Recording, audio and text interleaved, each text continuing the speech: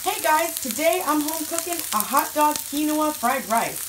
So I love quinoa. Quinoa is very healthy. It's from Peru. It's a great grain. It's got a lot of protein, a lot of fiber.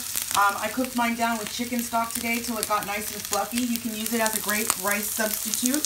I took hot dog that I had in my fridge with some green onions and some bell peppers, and I'm letting all that combine. You can use tuna. I love tuna and fried rice, or whatever meat that you have.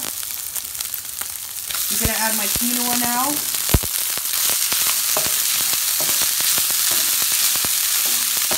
Stir fry all those flavors together.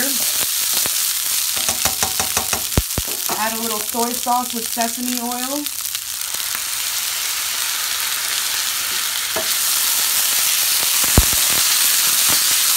And mix it up.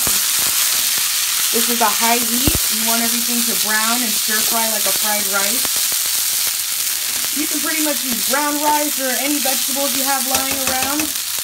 I have a Peruvian corn here. I don't have any carrots or peas, which is traditional in a fried rice. So I'm just going to stir fry all of my veggies in here. It looks great so far.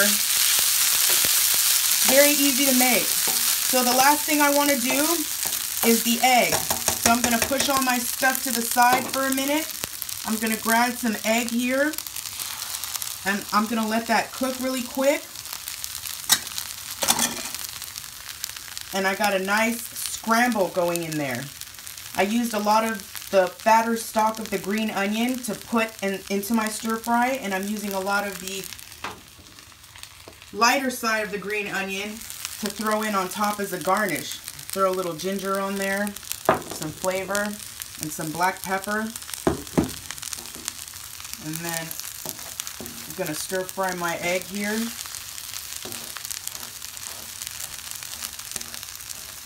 Just like that. And once you start getting the chunks in there,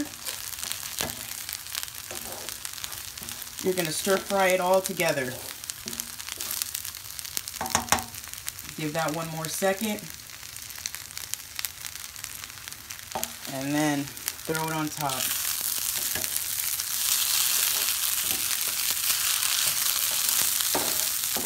And you got a nice quinoa fried rice.